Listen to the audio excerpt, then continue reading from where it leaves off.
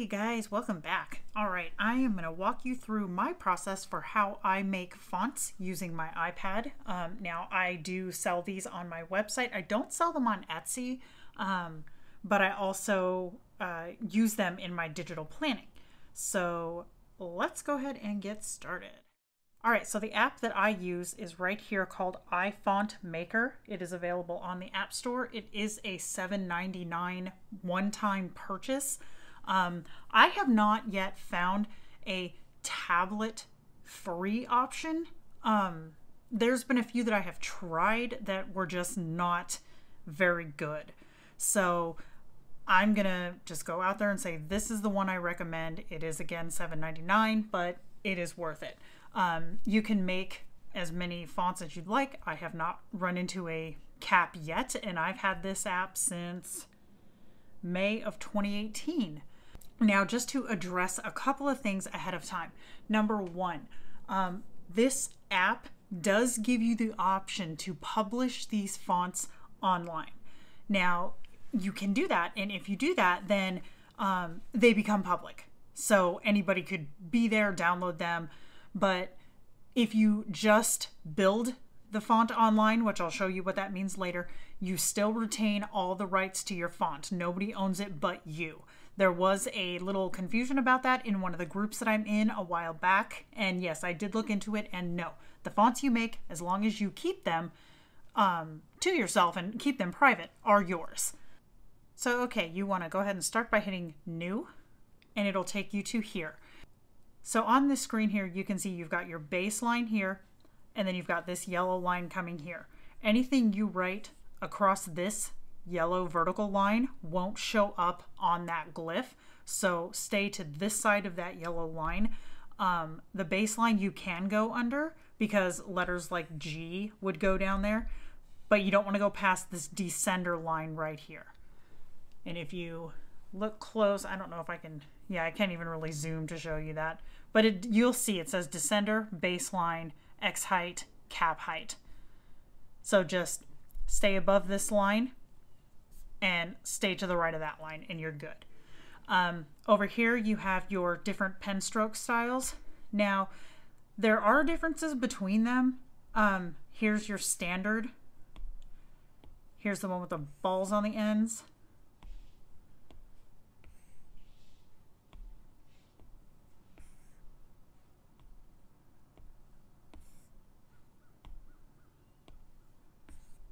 So these are all your typical lines, and you have just different shapes, styles. This is more of like a chisel tip.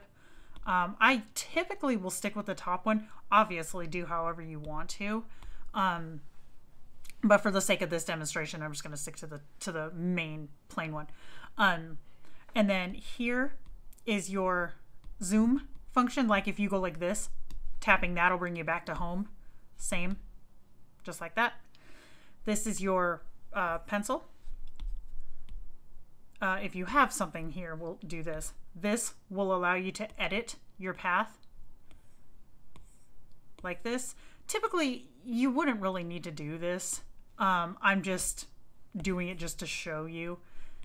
This one here gives you grid lines that you can make shapes from. Again, not something that I typically use, but it's there. This one is handy. If you make a letter that comes over a little, you can grab it and just slide it wherever you want it. You can scale it, and then you can rotate it like that. So that's a pretty handy one. And then this thing here will allow you to adjust your guides. This is something that you want to start at the beginning before you even make your first glyph. You want to set your lines. So say you want something that's going to have like really low lower cases. Then you would pull this here. Low capitals, so forth and so on. You can adjust. And these lines are just guides. So these aren't going to show up in your final. This is just as you're making letters, you're using these lines as guides. You can adjust. Here's your ascending line and descending line. You cannot change those. If you go above it, it won't show. If you go below it, it won't show. Anything you do in the middle will show up.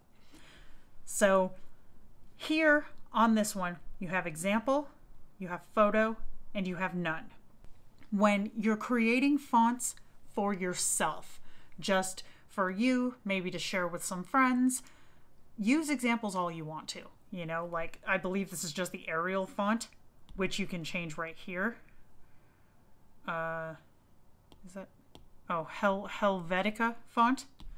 So it's just giving you basically, here's an A, and you can trace over that A. Here's a B, trace over this B. So doing it this way will give you a feel for how to do it, but this is going to be someone else's work.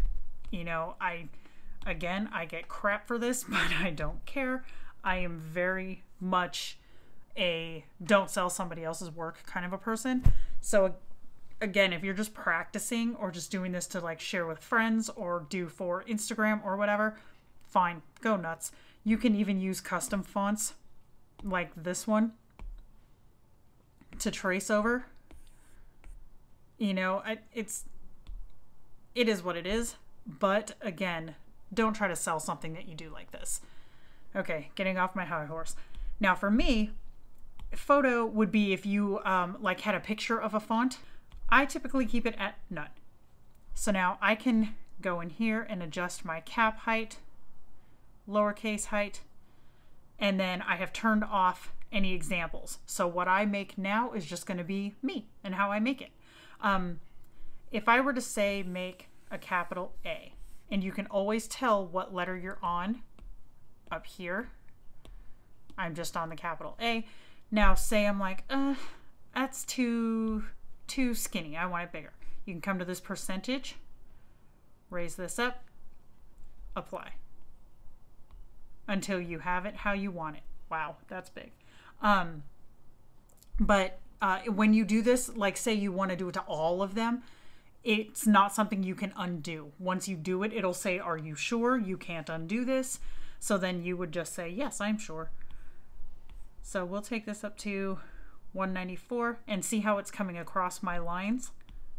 I'm going to go to move and I'm going to put it there. And then let's keep going. I'll just make fat letters. We'll see how it works.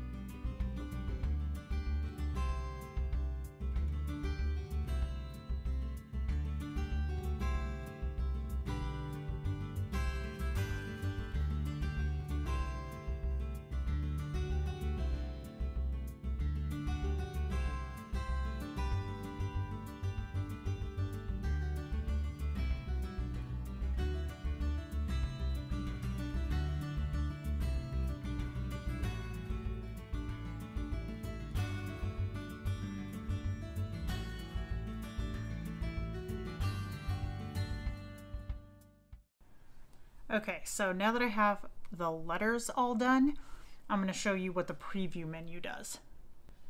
So if you go here, you can either type, so we'll just, so that's what it would look like. And then I'm going to take the letter spacing down a little, word spacing up. See how you can adjust?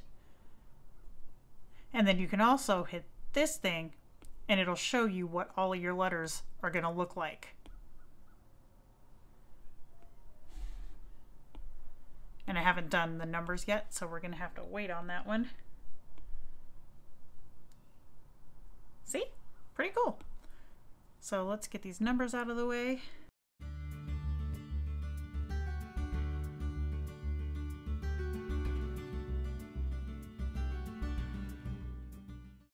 Once I get to this point where it's doing the punctuation, I will typically come over here and turn the example back on. I'm just going to do this plain one just so that I can see what symbol it wants. So now it's an exclamation. Oops. Now it's an exclamation point, so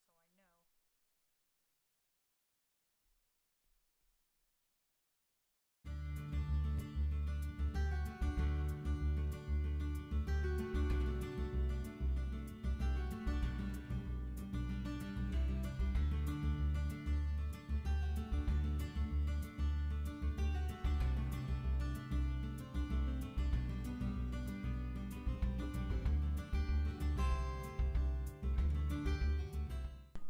Okay, so typically this is where I will stop. I will come down here to the web symbols and just do this one because I use this a lot on my website.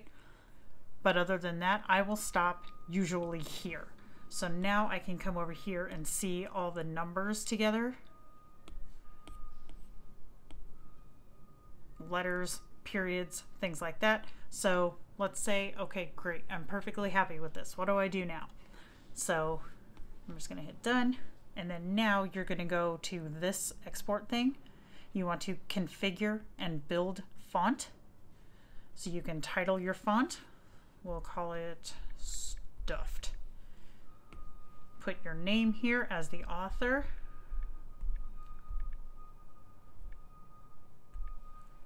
And then you can have it to public, view only, or private. I always set mine to private. That way they aren't posted anywhere except where I want them to be, and they still remain my property. So then I'm going to build online. This usually does not take very long. And now I can install, I can download, open, copy. I'm going to go ahead and just install. And then it's going to take me here. Do you want to allow this website to do this? Yes. Okay, done. So now I'm going to go to my, oh my gosh, to my settings folder. It's going to populate right here, profile downloaded. So then you're going to want to install. It's going to ask for your passcode.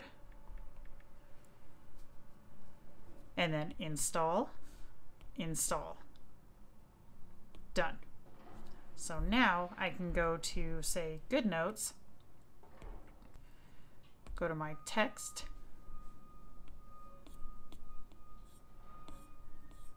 And there it is. So now I can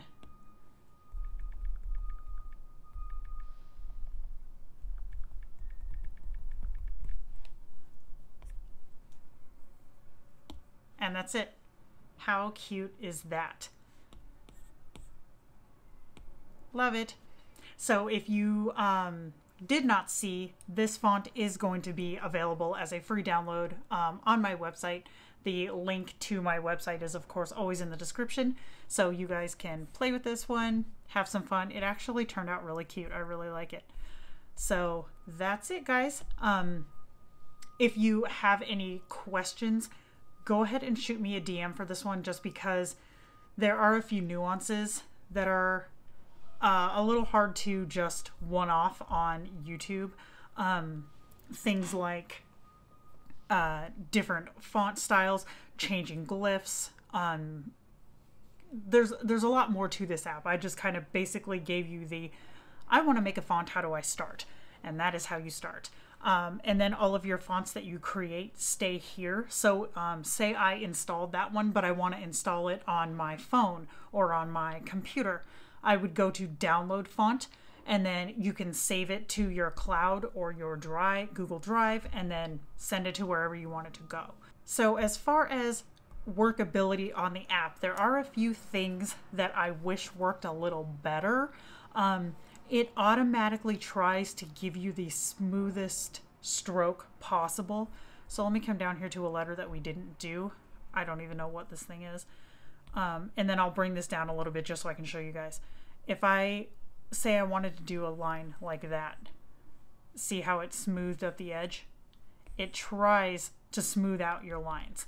And then if you do something like this thing, it smooths, which is good. I mean, it's definitely helpful, especially if this is your first time. But if you're trying to make something very specific and it's doing it, then it can be a little frustrating. That actually went better than I expected it to. So thank you guys so much for watching, and I will see you in the next video. Bye.